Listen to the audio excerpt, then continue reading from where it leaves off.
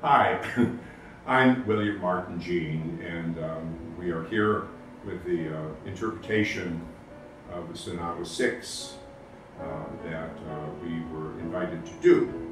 I actually do have a name for this. It's called Circle Sect, and I'm not terribly sure if it means a great deal, except sometimes a title gives me a place where I know what the piece is all about. Looking at the work and having listened to the Sonata several times, I think most of us artists have gone through and done a number of sketches and scribbling and notes and things of that sort, and trying to come up with that. And as we were talking before, the fact that all music is probably the most abstract of the arts, and let's face it, the kind of work that we're doing is also abstract.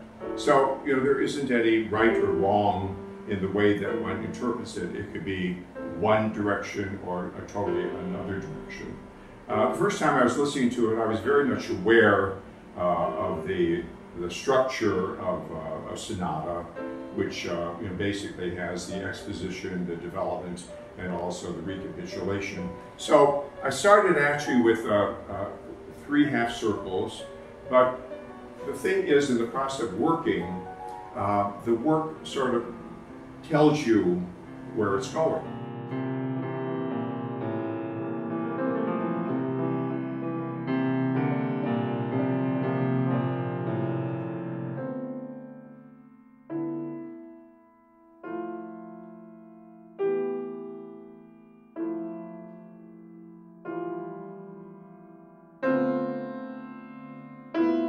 I really chose working with the circle for a couple of reasons. It's a smooth transition, and at the same time we also have taking each of the movements, which are angular, or depicted in an angular way, and I was working with what I refer to as painted paper, because this is basically rice paper that has been stained with varnish and color and some other things, and they give you a sense of direction, they give you a sense of texture.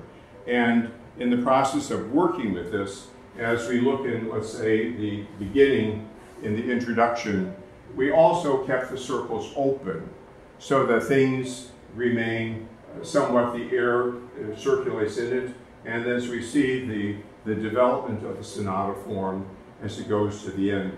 I really feel that the first one, the introduction, is simpler, and we're using the repetition of shapes as some of the clusters of the keys, also the idea that we're getting into the glissandi, and we're going in many different directions in here. When we go to the development, you can see the pieces that develop there are more complex.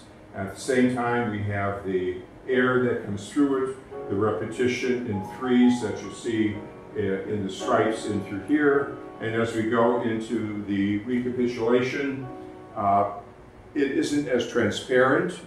The last movement, it sort of pulls things together. We still have some complexity, and at the same time, we also have some of the reminiscence that you see in the first, second, and now in the third part through the piece itself. I often work with this kind of material because it lets the artist make a selection quickly and place it. So rather than referring to it as a collage, I really refer to it as a painted paper. And in the process of doing this, I see that we end up with things that are repeated all the way through here.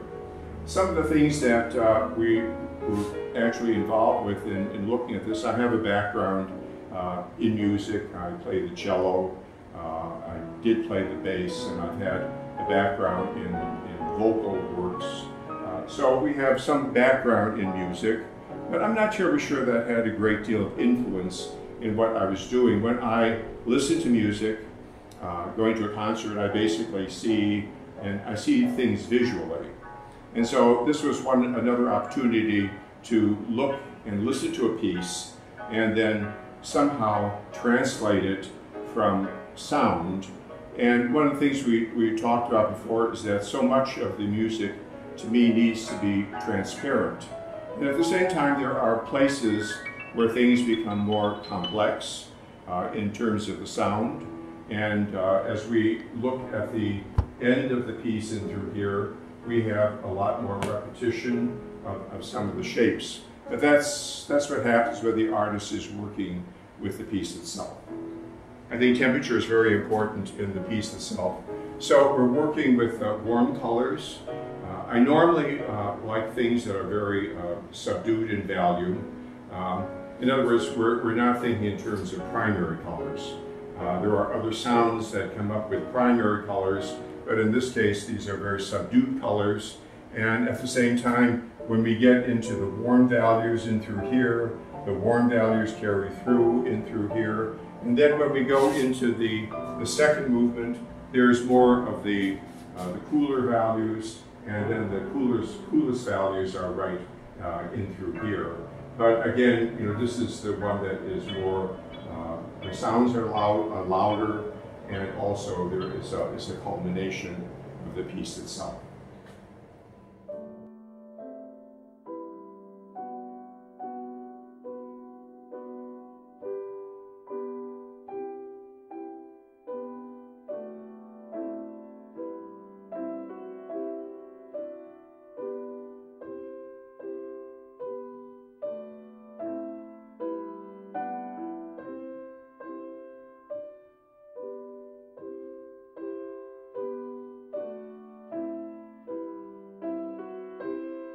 I have always worked in geometrically, and I'm not sure how that happened.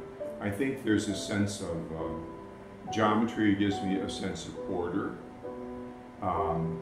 It is not terribly emotional, and I think one of the things when I started working geometrically in my own work, one of the things that happened was the fact that the materials one uses, and it just somehow, it's the geometry creates a sense of compartmentalizing things, and I've always sort of leaned toward that, although I'm also able to do watercolors and portraits and things of that sort, but I'm always led more to the geometric, and it's a little hard to explain, but again, it goes to the fact of creating order in chaos, which life is very chaotic, and if one can somehow pull that together in a form that retains itself, it gives a little bit of a concrete form, which sometimes is not.